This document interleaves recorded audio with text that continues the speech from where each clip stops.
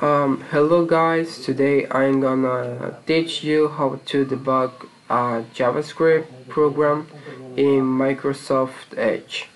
So here we have an example. It's a Microsoft example page where we can test our debugging. So here we have a simple sum calculator, 1 plus 1, and the result is 11. As you might know, this is wrong because 1 plus 1 is 2, and if we write 1 plus 2 it will be 12 because this is wrong, and some of you might know what is the reason, but for that we need to inspect and go to the developer options. Then we go to the source, and in the source we go to global listeners. Oh, sorry. Let me. Okay, here. Even listener breakpoints. So in here, we have a list of events, and we need to go to the mouse and check the click, because the event is a click on the button. If we have another event, we need to check that other event, but right now we only going to debug the click event.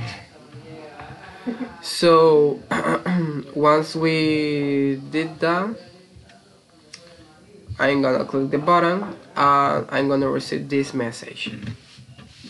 So pause in debugger, and in the source, in this panel, is highlighted this line. That's because the actual code stops at this line. It's time for us to debug this. The options you need to know are these four, right? Especially these two ones, the first two ones. This arrow, like jumping, is to go to the next function that are in the code, and this arrow, like pointing down, is to div inside the function. For example, if here input are empty, I just jump, it will go to this, right? Because it's jumping to another function.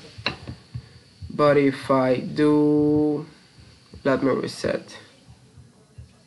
Okay, but if I do this button to div inside the function, in this case is inputs are empty function, so it got me to this part where this get executed. If I jump this operation, this is another function. If I jump this operation, it will give me to this because it's the next line, right? But for example, let me reset, let me jump, oh sorry, let me reset and let me div. So if we are div more, we're going to div inside get number 1. So in get number 1 it got me to this function. If I continue, I got to get number 2, and I got to see the get number 2 function, right? So with this I'm digging inside functions, but with this button I just jump them. I jump what I don't need to see, right? So with this I just don't need this, just need the other things. So let me restart this and click again. Okay, if we know that this is working fine, we aren't going to edit that, so we are going to this directly. So let's jump, and as you can see, we jump to the line 21, and here, because we want to dig in here, because we know, or we have the sense that maybe the error is here, we go to the dig option or dig button, and we dig inside the update level function. And here is all of this. We can dig again to get the number right, and dig again in add2 to get the number, but in this case I'm gonna just jump and jump, and we get to this. And as you can see here, we have sum. We have the bar sum equals rn1 plus rn2, and here in the scope panel we can see the values, the actual values.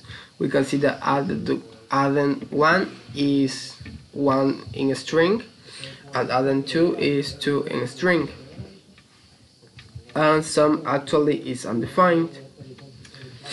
So we got to the net, and the net is level text content equals to addend 1 plus space and the plus sign, and addend 2 and the equal and the sum. We can see here that addend.1 equals to 1 in string, addend.2 equals to 2 in a string, and sum equals to 12. So right now this is the problem.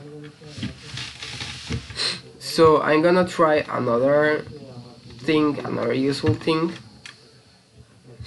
that is just clicking here, and in watch I'm gonna add a watch. A watch is maybe something you want to see in every line to check that. So for example, I want to see the type of sum, right? Right now it's undefined. If I jump, undefined. If I jump or I dig in, undefined, undefined. We are not in the sum variable yet, but in the next line we will be in the sum variable. So jump. Oh, sorry, I did it. Okay. So right now, once we pass the line 33, we can see that type of sum is string. So we can see the problem right now because it's a string type, and that's not correct. So we can just fix that in here in the function with parse int and close the parentheses, parse int, and again close the parentheses. So I'm gonna do Control S. I'm gonna check again, and right now if we just go and jump, okay, and go to the sum,